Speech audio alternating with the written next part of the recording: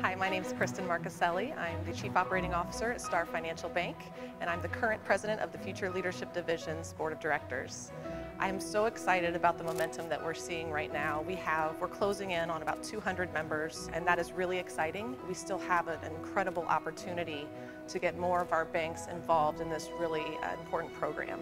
The Indiana Bankers Association, we have support from the very top, and it's really encouraging to see that they've made this a priority in their strategic plan, and they believe in the power and the benefit of having a future leadership division for our state. It's always encouraging to hear that Indiana, compared to other emerging leader programs around the country, is just doing so well with the engagement and the momentum that we're seeing.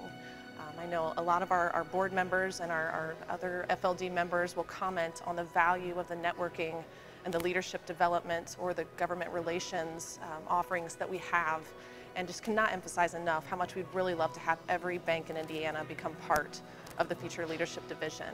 You know, I think I've had a few prospective members ask me, is this only for certain individuals in the bank? Do I have to be in senior management?